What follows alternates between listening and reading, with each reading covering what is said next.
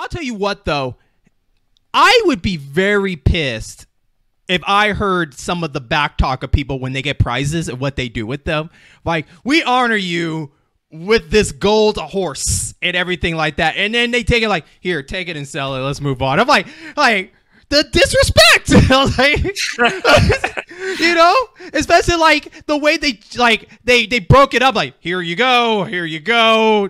It's like, do you want me to join you? No, get your piece and get out of here. And she like, Kate breaks the horse's head and throws it back. I'm like, that's so fun. Even like the gold feather that they won, they're throwing up in the air like, yeah. And it's like, all right, so like 100, 80, 85, 70. All right, cool. It's just so funny how at that time people just don't care about the prize. They're just like, is it worth anything? Because we need to eat. We need coins. Yo, what's up? It's Nam here, and I host When Jeremy Met Nam Discuss a Movie podcast with my co-host, the in-game boss himself, Jeremy Evans.